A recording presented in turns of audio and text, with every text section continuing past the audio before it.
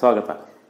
ಈ ಹಿಂದಿನ ಅಧ್ಯಾಯದಲ್ಲಿ ಗೋಲಿಯ ದರ್ಪಣಕ್ಕೆ ಸಂಬಂಧಪಟ್ಟಿರ್ತಕ್ಕಂತಹ ವಿಧಗಳಾಗಲಿ ಅಥವಾ ಅದಕ್ಕೆ ಸಂಬಂಧಪಟ್ಟಿರ್ತಕ್ಕಂತಹ ಪದಗಳಾಗಲಿ ನಾವು ದೀರ್ಘವಾಗಿ ಚರ್ಚೆ ಮಾಡಿದ್ವಿ.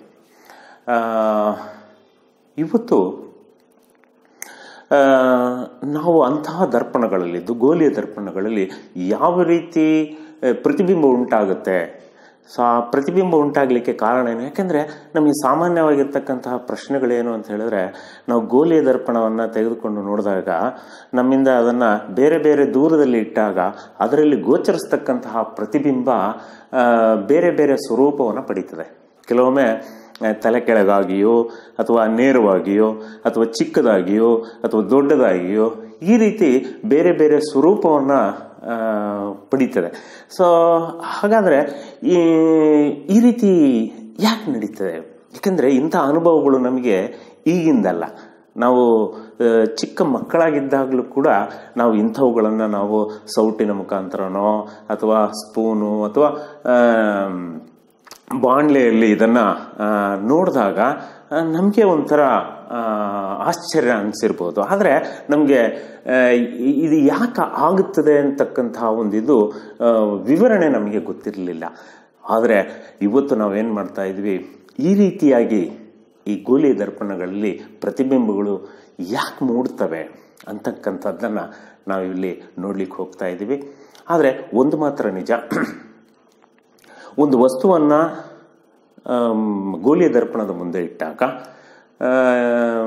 ಅನೇಕ ಲಕ್ಷಾಂತರ ಕಿರಣಗಳು ಹೋಗಿ ಅದರಿಂದ ಪ್ರತಿಫಲಿಸಿ ಬರ್ತವೆ.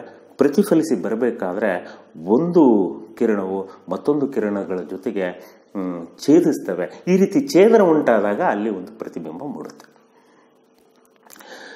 ಈಗ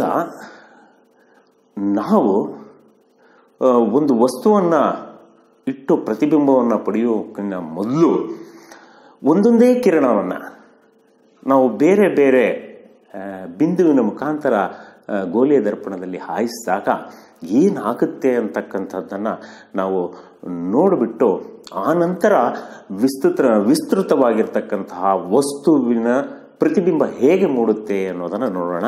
ಸೊ ಬನ್ನಿ, ಈಗಾಗಲೇ ನಾನು ಅದನ್ನು ಬಿಡಿಸಿದ್ದೀನಿ. ಇಲ್ಲಿ 3 ನಿಮ್ನ ದರ್ಪಣಗಳನ್ನು ಬಿಡಿಸಿದ್ದೀನಿ, ಇಲ್ಲಿ 3 ಪೀನ ದರ್ಪಣಗಳನ್ನು ಕೆಳಗಡೆ ಬಿಡಿಸಿದ್ದೀನಿ. ನಿನ್ನೆ ನಾವು ಚರ್ಚೆ ಮಾಡಿದ ಹಾಗೆ ಯಾವುದೇ ಒಂದು ಬೆಳಕಿನ ಕಿರಣವು ಪ್ರಧಾನ ಅಕ್ಷಕ್ಕೆ ಸಮಾಂತರವಾಗಿ ಚಲಿಸಿದಾಗ ಪ್ರತಿಫಲನದ ನಂತರ ಏನಾಗುತ್ತೆ ಅಂತ ಹೇಳಿದ್ದೆ, ಎಫ್ ಮುಖಾಂತರ ಹಾದು ಹೋಗುತ್ತೆ ಅಂತ ಹೇಳಿದ್ದೆ.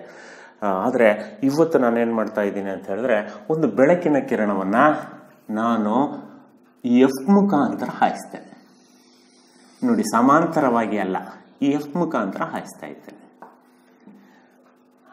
ಏನಾಗ್ತಿದೆ ನೋಡಿ, ಎಫ್ ಅಂದರೆ ಸಂಗಮ ಬಿಂದುವಿನ ಮುಖಾಂತರ ಹಾಯಿಸ್ತಾ ಇದ್ದೀನಿ.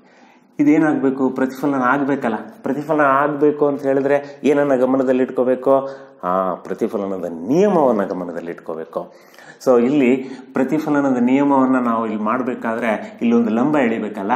ಸೊ ಲಂಬ ಯಾವಾಗಲೂ ಎಲ್ಲಿಂದ ಹಾದು ಹೋಗುತ್ತೆ?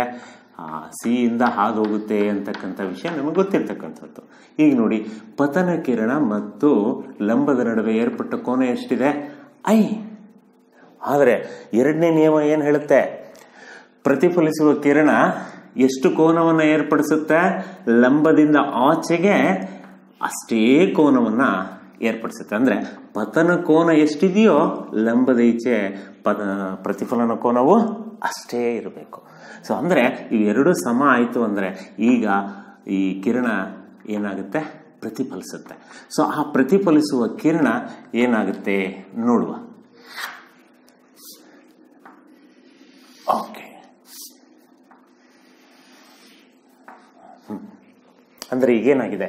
ಇದು ಪತನ ಕಿರಣವಾದರೆ ಇದು ಪ್ರತಿಫಲನ ಕಿರಣ. ಈಗೇನಾಗಿದೆ? ಪ್ರತಿಫಲನ ಕಿರಣ ಪ್ರಧಾನ ಅಕ್ಷಕ್ಕೆ ಸಮಾಂತರವಾಗಿದೆ. ಮೊದಲೇನಾಗಿತ್ತು ನೆನಪಿಸ್ಕೊಳ್ಳಿ, ಸಮಾಂತರವಾಗಿರ್ತಕ್ಕಂತಹ ಪತನ ಕೋನ ಪ್ರತಿಫಲಿಸಿದ ನಂತರ ಎಫ್ ಮುಖಾಂತರ ಹಾದು ಹೋಗಿತ್ತು. ಈಗೇನಾಗ್ತಾ ಇದೆ? ಎಫ್ ಮುಖಾಂತರ ಹಾಯಿಸಿದ ಪತನ ಕಿರಣ ಪ್ರತಿಫಲನದ ನಂತರ ಅದು ಏನಾಗುತ್ತೆ? ಪ್ರಧಾನ ಅಕ್ಷಕ್ಕೆ ಸಮಾಂತರವಾಗಿ ಹೋಗುವುದನ್ನು ನಾವು ನೋಡ್ತಾ ಇದ್ದೀವಿ. ಓಕೆ, ಅದು ಬೇರೆ ನಿಮ್ನ ದರ್ಪಣದಲ್ಲಿ ಮಾತ್ರ ಈಗ ಅಥವಾ ಪೀನ ದರ್ಪಣದಲ್ಲಿ ಯಾವ ರೀತಿ ಆಗ್ತದೆ ಅನ್ನೋದನ್ನ ನಾವಿಲ್ಲಿ ನೋಡೋಣ. ಇಲ್ಲಿ ಬನ್ನಿ. ಈಗ ನಾನೇನ್ ಮಾಡ್ತಾ ಇದ್ದೀನಿ, ಇದೇ ರೀತಿ ಎಫ್ ಅಲ್ಲಿ ಹಾಯಿಸಿದ ಹಾಗೆ ಇದರಲ್ಲೂ ಕೂಡ ನಾನು ಹಾಯಿಸ್ತೇನೆ. ಹಾಯಿಸಬೇಕಾದ್ರೆ ಆದರೆ ಒಂದು ಪ್ರಾಬ್ಲಮ್, ಎಫ್ ಈ ಪೀನ ದರ್ಪಣದ ಹಿಂಭಾಗದಲ್ಲಿದೆ.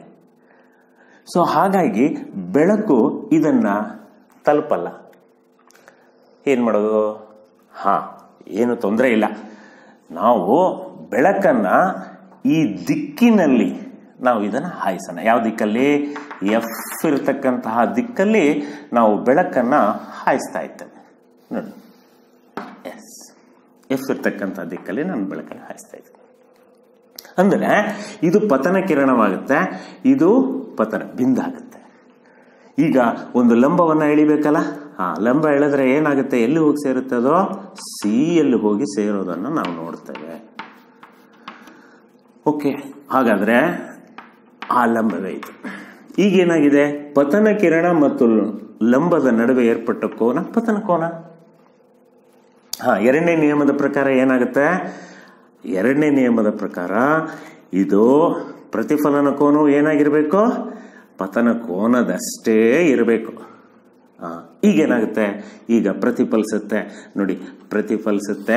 ಪ್ರತಿಫಲಿಸಿದ ನಂತರ ಏನಾಗ್ತಾ ಇದೆ? ಪ್ರತಿಫಲಿಸಿದ ನಂತರ ಅದು ಪ್ರಧಾನ ಅಕ್ಷಕ್ಕೆ ಸಮಾಂತರವಾಗಿ ಹೋಗ್ತಾ ಇದೆ. ಅಂದ್ರೆ ಇದು ನಿಮ್ನ ದರ್ಪಣವನ್ನು ನೋಡಿದ್ವಿ, ಪೀನ ದರ್ಪಣವನ್ನು ನೋಡಿದ್ವಿ. ಎರಡರಲ್ಲೂ ಒಂದು ಸಾಮಾನ್ಯ ಸ್ವರೂಪವನ್ನು ನೋಡಿದ್ವಿ. ಅದೇನು? ಯಾವುದೇ ಕಿರಣವು ಎಫ್ ಮುಖಾಂತರ ಪತನವಾದಾಗ ಅದು ನಿಮ್ನವೇ ಆಗಿರಲಿ, ಪೀನವೇ ಆಗಿರಲಿ, ಪ್ರತಿಫಲನದ ನಂತರ ಏನಾಗ್ತದೆ? ಪ್ರಧಾನ ಅಕ್ಷಕ್ಕೆ ಸಮಾಂತರವಾಗಿರುವುದನ್ನು ನಾವು ನೋಡ್ತಾ ಇದ್ವಿ. ಓಕೆ, ಈಗ ಸರಿ, ಈ ಕಿರಣವನ್ನ ನಾನೇನ್ ಮಾಡ್ತಾ ಇದ್ದೀನಿ? ಸಿ ಮುಖಾಂತರ ಹಾಯಿಸಿ ನೋಡೋಣ. ಅದು ನಿಮ್ನ ಮತ್ತು ಪೀನ ಎರಡರಲ್ಲೂ ನಾವು ನೋಡೋಣಂತೆ. ಸೊ ಸಿ ಮುಖಾಂತರ ಒಂದು ಕಿರಣವನ್ನ ಹಾಯಿಸ್ತಾ ಇದ್ದೀನಿ. ಓಕೆ ನೋಡಿ, ಇದು ಪತನ ಕಿರಣ, ಪತನ ಬಿಂದು. ಈಗ ಲಂಬ ಎಳಿಬೇಕಲ್ಲ. ಈಗ ಲಂಬ ಹೇಗೆ ಎಳೆಯೋದು? ಸೊ ಲಂಬ ಎಳೆದ್ರೆ ಎಲ್ಲಿ ಹೋಗಿ ಸೇರ್ಬೇಕದು? ಓಕೆ, ಸಿ ಯಲ್ಲೇ ಹೋಗಿ ಸೇರ್ಬೇಕು. ಓಕೆ, ಈಗ ನೋಡಿ ಏನಾಗಿದೆ? ಪತನ ಕಿರಣ ಮತ್ತು ಲಂಬ ಎರಡು ಏನಾಗಿದೆ? ಒಂದ್ರ ಮೇಲೆ ಒಂದು ಅಧಿವ್ಯಾಪಿಸಿದೆ, ಸೂಪರ್ಪೋಸ್ ಆಗಿದೆ. ಹಾಗಿರ್ಬೇಕಾದ್ರೆ ಪತನ ಕಿರಣ ಮತ್ತು ಲಂಬದ ನಡುವೆ ಎಷ್ಟು ಕೋನ ಏರ್ಪಟ್ಟಿರಬೇಕು? 0. ಹೌದಲ್ಲ? ಅಂದ್ರೆ ಪತನ ಕೋನ 0 ಆಯ್ತು ಅಂದ್ರೆ ಎರಡನೇ ನಿಯಮದ ಪ್ರಕಾರ ಪ್ರತಿಫಲನ ಕೋನ ಎಷ್ಟಾಗಿರ್ಬೇಕು? ಅದನ್ನು 0ನೇ. ಹೌದಾ? 0 ಅಂದ ಮೇಲೆ ಹಾಗಾದ್ರೆ ಪ್ರತಿಫಲಿಸುವ ಕಿರಣ ಏನಾಗುತ್ತೆ? ಇದೇ ದಿಕ್ಕಲ್ಲೇ ಹೋಗುತ್ತೆ. ನೋಡಿ ಏನಾಗ್ತಾ ಇದೆ ಅಂದ್ರೆ ಬಂದ ಕಿರಣವು ಮತ್ತೆ ಹಿಮ್ಮುಖವಾಗಿ ತಿರುಗುತ್ತೆ. ಸೊ ಇದು ನಾವು ಸಿ ಮುಖಾಂತರ ಹಾಯಿಸಿದಾಗ ಇದು ನಿಮ್ನ ದರ್ಪಣದಲ್ಲಿ ನೋಡಿದ್ವಿ. ಪೀನ ದರ್ಪಣದಲ್ಲಿ ಏನಾಗುತ್ತೆ ನೋಡೋಣ.